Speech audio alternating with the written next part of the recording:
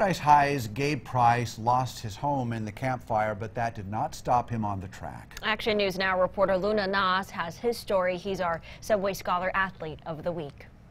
For Paradise High senior Gabe Price, it's all about feeling a runner's high. My favorite part about it is, like racing against other people, and when you're both trying to beat each other, you can hit some just crazy times and have a blast during it, and then afterwards, of course, you feel like crap, but yeah.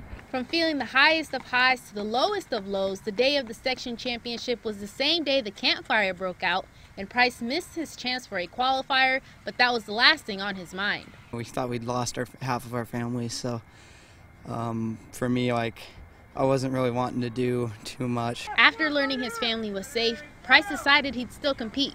Here you have one of the top guys in the section, and he would have gone to state finals. They knew that. So this guy needs to have an opportunity to run in the state finals. Part of it was like my family stepping in, and some of the Chica runners just saying, hey, you've been working for this for so long, don't just let it go. And so they gave me a second opportunity, and I took it. Only 2 days following the devastating fire, Price needed a 17:40 to qualify, and he clocked in a 17:12, nearly 30 seconds than what he needed.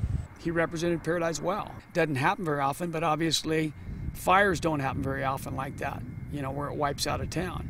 So, what does it say about him? He's not going to give up. Not giving up despite losing his home, Price is now shifting his focus to graduating and the sport that's helped him move forward from the fire. It wasn't easy in the beginning, especially to get out, but once I did start running, it felt more like home. Gabe says he'll attend Christian Brothers University in Memphis, Tennessee next year to run cross country, but his ultimate finish line is to become a mechanical engineer. I have a pickup truck that I love very dearly. I always like kind of tinkering on it, so thought, well, why not design the cars and make them for a living? And I was like, well, I'd love to do that for a profession. So he maintained a 3.5 GPA and heads to CBU on an academic athletics scholarship. I'm Gabe Price. I'm your Subway Scholar Athlete of the Week.